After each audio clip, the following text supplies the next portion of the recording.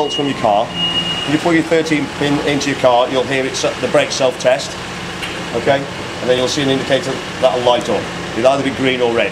If it's green, solid green, that's okay, it's ready to go.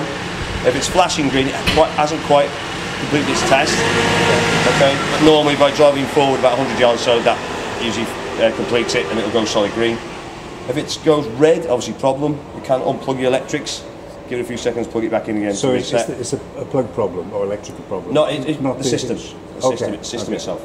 Okay, so you can plug it back in, see if it will reset. If not, obviously there is a problem. You're going to need to get it sorted.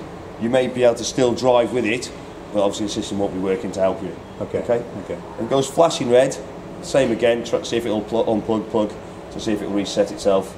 But the likelihood is, again, it may have applied the brakes on either one. It may have applied the brakes. So just move the caravan first, just to see before you do tow it, it hasn't applied the brakes. Okay. Because if it has, obviously you're not going to be moving. Yeah.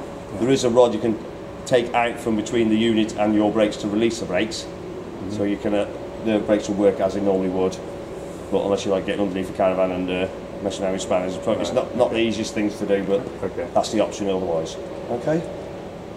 With gas locker, I'm going to say that shouldn't be too much different. Onboard regulator, which I thought you would have had on the previous van. Yeah, well, that's up there. Yeah.